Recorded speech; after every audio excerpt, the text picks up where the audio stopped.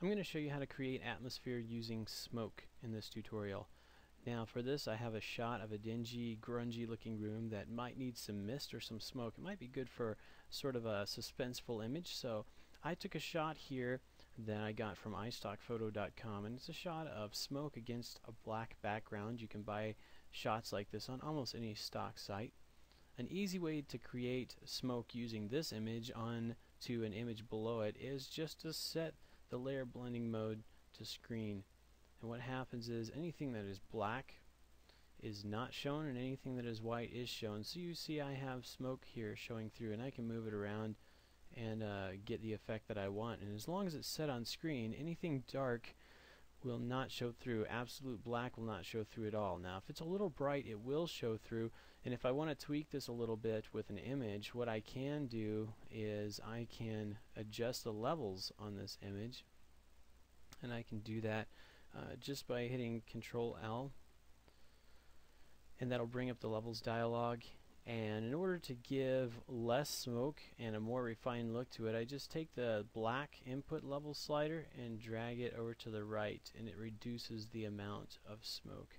I can take the mid slider and drag it a little bit as well, and you'll see it starts cutting in on it, because what it's actually doing is darkening the overall image and reducing the amount of white.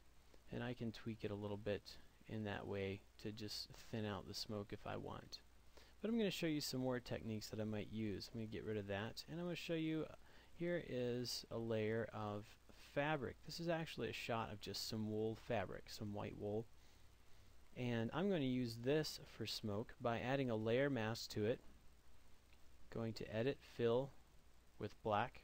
By the way, if you're not familiar with using layer masks, I encourage you check out the tutorial on layer masks, and I'm going to assume that you know how to use them.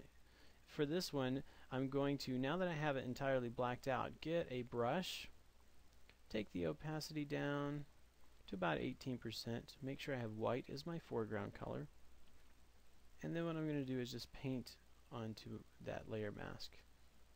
Using a pen, you can vary the amount that you're painting, and with pen pressure you can kind of control a little bit more what your mist is going to look like. But as I paint this in, you can see how this could be useful for adding smoke more in the background and choosing where it's going to be thicker, rather than using a shot that's already been shot and is not as easy to mold and model. Now what I'm finding here though, as my smoke gets thicker, my pattern's showing through, and it's maybe a little bit more than I want. See, the pattern is going to give our smoke some texture rather than it looking like flat white paint. But this is a little more texture than what I want. So what I'm going to do is go in here to Filter, Blur, Gaussian Blur, and I'm just going to give it about a 3 radius blur. Hit OK, and you'll now see I have a mist or a smoke with some texture in it, but the texture's not overly obvious, and that blur kind of calmed it down. I'm going to show you one more technique, and that is I'm going to create a new layer. I'm going to fill this layer with black. And now that this layer is entirely black, I'm going to go up to the filter while that layer is selected, go to Render, and select Difference Clouds. That'll automatically create some randomized difference clouds, and it'll make the clouds white because my background is black and they're difference clouds. And what I can do now is, similar to the technique we used with the first image, is set this to screen mode. You'll see now I have all kinds of smoke, and it's kind of everywhere. Maybe I don't want it everywhere, so I can just apply a layer mask if I like, and I can use the masking technique here. And this time though, I'd like it to be black instead of white, and I'm just going to paint black in, and wherever I paint black, it'll reduce the amount of smoke, and I can just control it in that way. And that's if you don't have access to any textures, you don't have access to any images of smoke that you can use easily.